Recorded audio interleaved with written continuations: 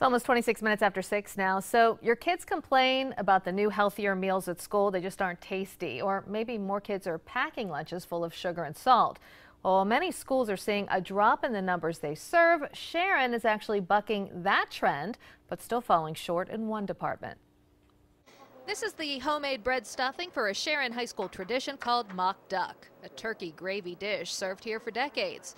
Now they make it so it meets the Obama lunch guidelines. We're mixing it up. We're going back to more hot meals, more meatloafs and stuffed shells and stuffing with the mashed potatoes and the gravy. And the kids are they're loving it. Alice Conley's a licensed dietitian with years of experience preparing nutritious nursing home meals. Today for schools, she calls it a numbers game. Calories, salt, and sugar balanced against the number of kids who may stop buying lunches altogether if they don't taste good or look right. How much do you worry about what it looks like? It's all about presentation, yes, especially to the kids. Dawn Ruberger spends her morning preparing the a la carte salads and fresh fruit. At $3, it's more expensive than the $1.35 hot lunch, but there's no doubt it meets the nutrition number game. All this fruit has to be weighed because it can't be more than a certain amount. It'll be 13 ounces. When you taste it, the strawberries, they're sweet. No sugar. But treats like homemade apple crisp aren't off limits completely. Because twice a week, you can have a grain-based dessert, and there is grain in these cookies. They're 190 calories apiece. While it's a challenge to balance kids' tastes and high nutrition, the toughest balancing act for Alice is the budget.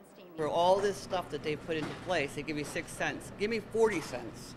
Give me 40. Make it count. You mean 6 cents per meal? Per meal to make all these changes. I need more money to make this realistic. Yeah. You know, schools are really struggling. Even though kids in Sharon bought 5,000 more meals this March compared to last, the numbers that matter most aren't adding up. Once she pays workers, utilities, and food costs, Alice expects to be $100,000 short of breaking even this year.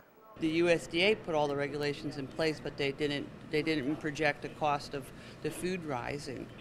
You know, it used to be that you gave the kids 3/4 cup of fruit or vegetable, and now you're giving them, like at the high school level, 2 cups.